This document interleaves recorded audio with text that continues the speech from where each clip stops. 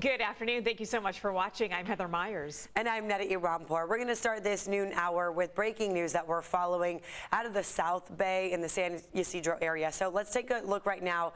Miranda Elementary in San Ysidro is under a lockdown, according to police. And this is all because of a barricaded woman who is inside a home right across the street from the elementary school. You see a lot of officers there at that home trying to connect with her and get her to calm down so that this is a peaceful ending here. We're told the suspect is armed with a knife. SWAT and emergency negotiators are there on the 200 block of Avenida de la Madrid, right in between Blondo Lane and Avenida de la Cruz. Police say around 5 o'clock this morning, a woman broke into a home and she started breaking things. She has refused to cooperate.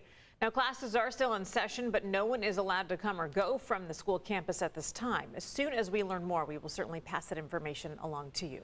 And check with San Diego Police as well. Their Twitter has the location of where to pick up your child. If they go to that school, it's a different pickup location. They say a community center nearby, but that's not until pickup time. They don't want you to get there any earlier.